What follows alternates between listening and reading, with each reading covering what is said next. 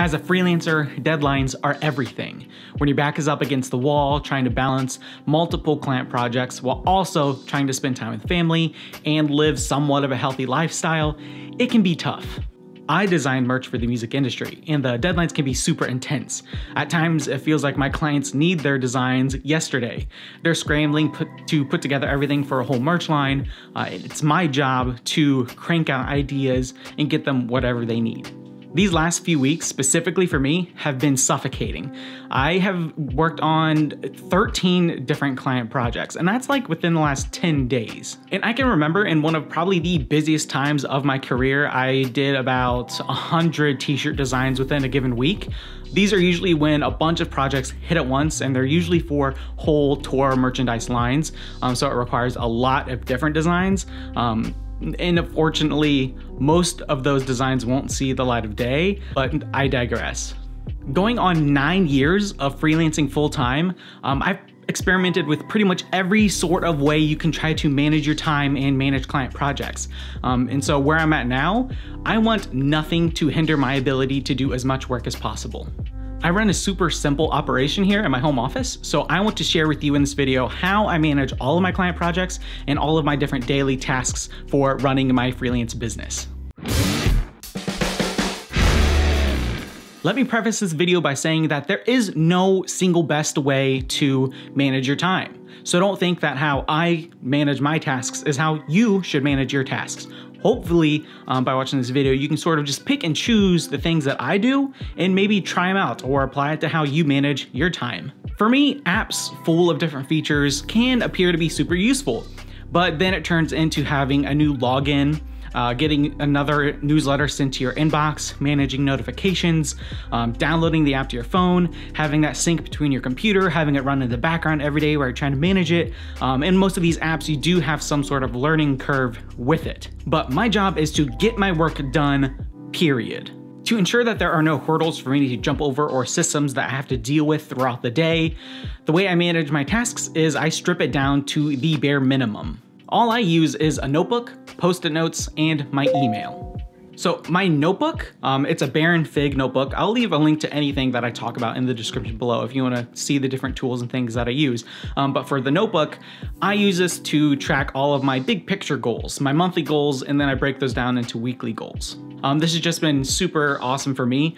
I've been using a notebook specifically for 2 months now, and it's made me a lot more productive. And this is an entire video in and of itself. So I think that once I use it for this month and moving into the next month, maybe it'd be cool to do a video and show you the layout that I use and how I actually do use my journal. So the notebook for me has been really awesome for the bigger picture stuff, monthly goals, weekly goals, but for all of my daily tasks, I just use Post-it notes. For the Post-it notes, since I use them for just daily tasks, I never really have to look back on those sort of things.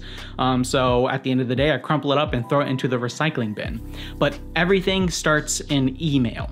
And the only way that email works for me is by using the inbox zero method, which pretty much means that I'm always striving to have an empty inbox. Now, this isn't for everyone, but I have found that being just a single freelancer that doesn't have anyone working with me, this process works incredibly well for me.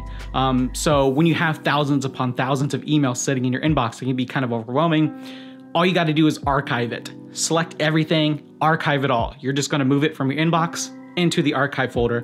So even at a quick search, you can still access everything when you need it. So when your inbox is empty and you're at zero, all you have to worry about is all the things that are then coming in. So every single morning, my routine is do a quick skim of my email.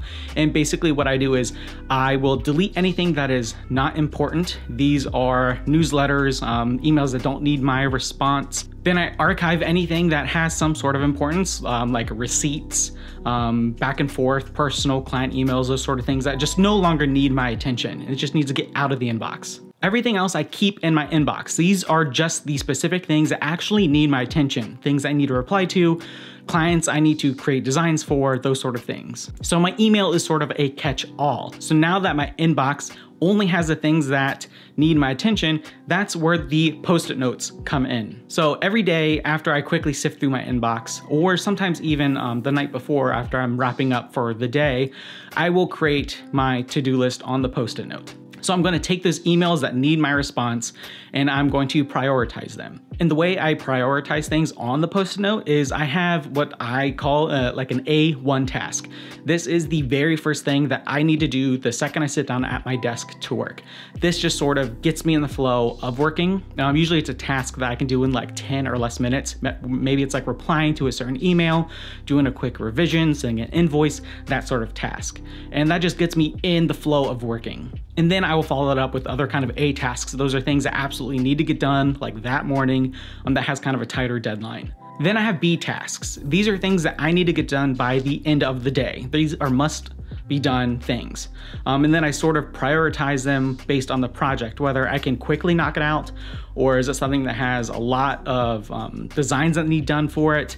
And so I kind of figure out what needs done, what has more importance, and so I have them in order for what I need to do that day. And then I might put like one C task, and this is a kind of a nice to have done, something that's like add new work to my website or post to Instagram, things that I know I should be doing that helps keep me accountable, but aren't super imperative that like that needs to be done. It's just a nice to have done sort of task. And then I'll be completely honest, I don't always do this one, but my D task is a don't task. This is something that's like, I can't do this until A tasks are done. Most of the time for me, that is don't watch YouTube or don't play on my phone, those sort of things that usually distract me. Once I actually have that out in front of me on my list, it's just a constant reminder, and it, again, just helps keep me accountable. Then throughout the day, it's not uncommon that I do get emails from clients on quick revisions. Maybe they need a mock-up on a different kind of t-shirt. Maybe they want a color change or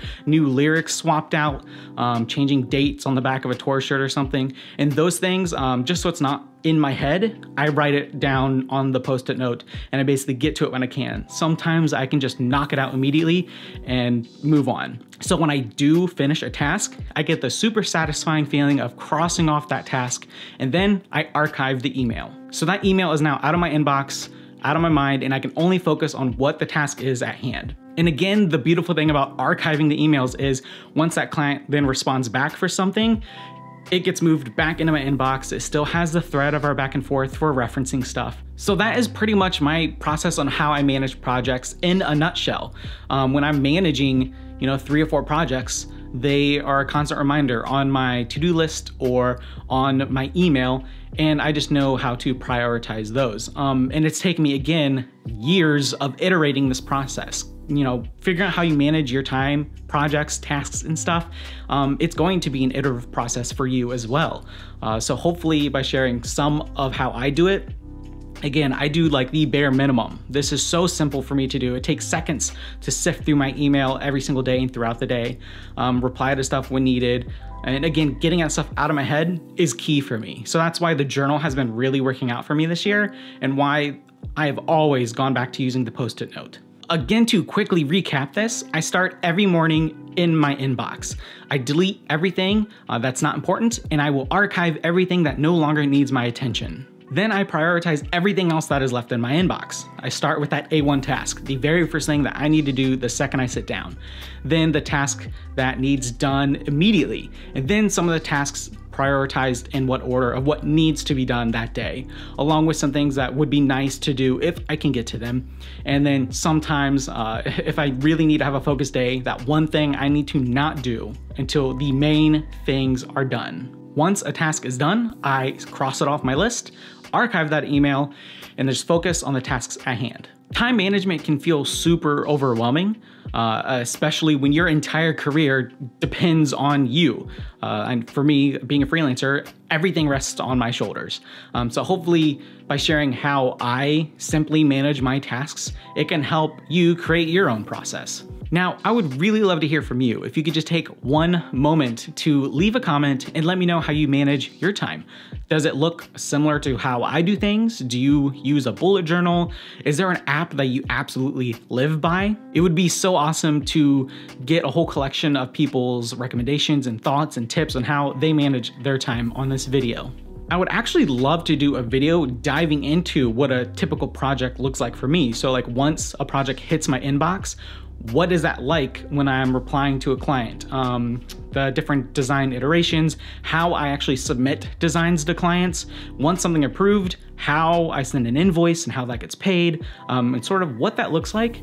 So if you have any questions about that specific sort of process, also leave them in the comments and maybe I will answer them in a future video. With that, if you enjoyed this video, please give it a like. It really does help. And if you aren't already, consider subscribing. It's totally free. Now, I think it's time that I cross this video off my to-do list and let's get back to work.